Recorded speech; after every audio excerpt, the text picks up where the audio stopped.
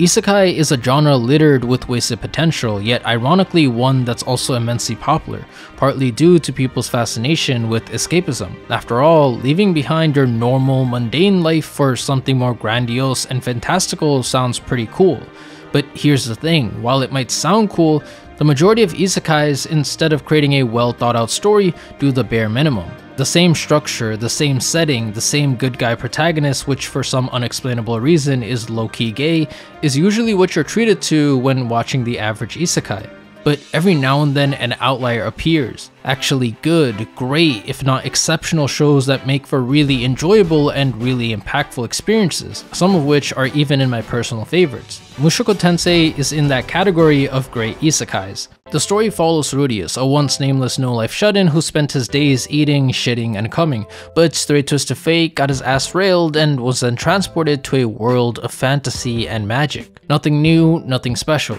But you know what is? The fact that we actually get to see him grow not from some default overpowered setting, but from the second he's born, which means we experience every high, every low, every pitfall as well as every succession right alongside Rudius from childhood to adulthood. And something about that is intrinsically appealing, because we get to experience the world, the characters, and the power system in conjunction with Rudius' growth over the course of the show. It's not instant gratification, but rather a gradual progression of him getting stronger and stronger. Prior to getting isekai'd, Rudius had nothing. He was a pitiful person whose existence was unwanted and held no value. He was constantly bullied, he lived like a slob, and he probably ate Cheetos for breakfast, lunch, and dinner.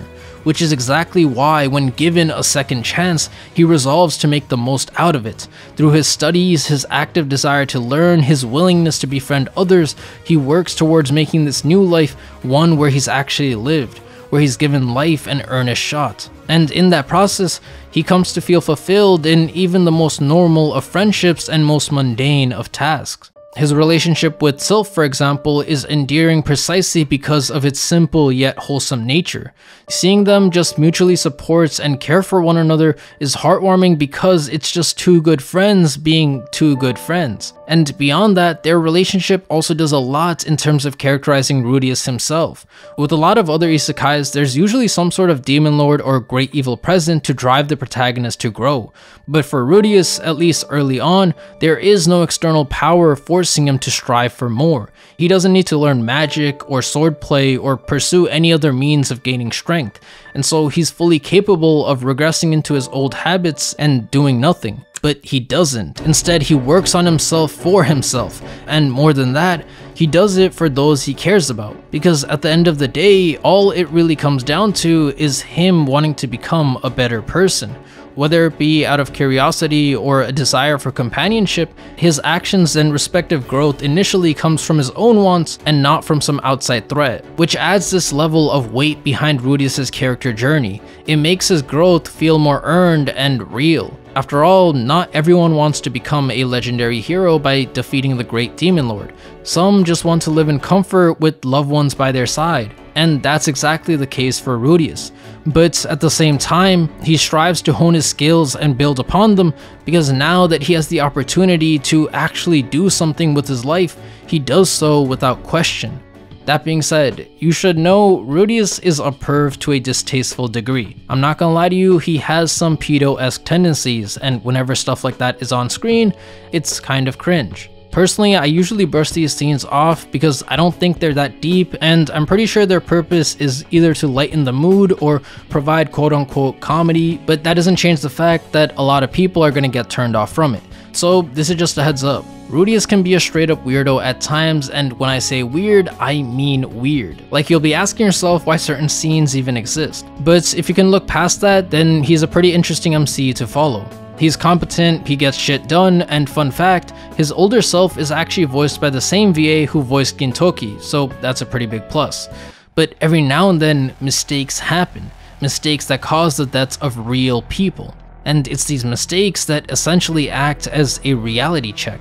This might be a world of fantasy, but the life Rudius is now living is real. And that means consequences exist. Not everything will go as smoothly as he envisions.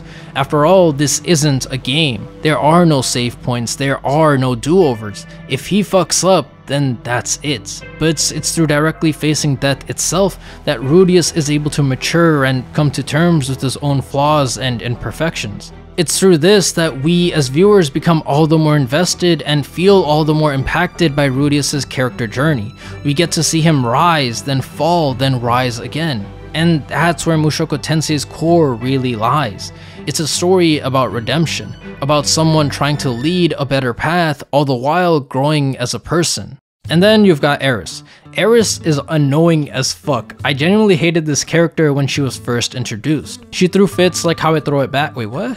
She was violent, aggressive, obnoxious, and all in all, a large part of her early screen time involved her being a nuisance. But just like Rudeus, she grows over the course of the show and learns to become a decent human being. She goes from being a spoiled brat to an actually respectable person, and I found that development pretty enjoyable, because while in the past, she cared very little for those around her and would actively avoid putting in work, she eventually came around and ended up becoming super hardworking as well as genuinely compassionate. She learned how to put her ego aside, how to care for others, and how to act for the betterment of everyone rather than just herself.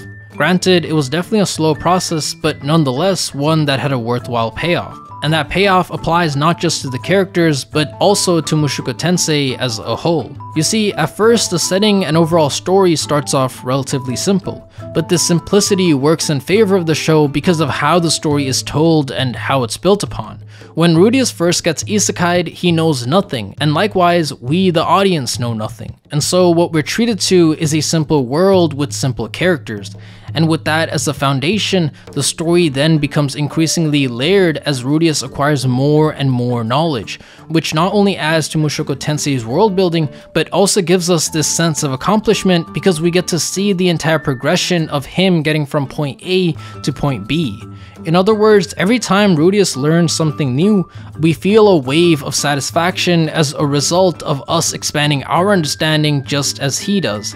And in that process, we embark on this grand adventure from seeing only his village to exploring kingdoms, rainforests, icy mountains, and lands filled with sand. And it's through this journey that Mushoku Tensei's more darker elements are made known. From kidnapping to blackmail to slavery to murder, corruption of various kinds exists all throughout. In this world, there are people more than willing to walk the path of evil for their own benefit. People who, even at the expense of others, have fabricated entire truths and narratives as a means to control the unknowing masses.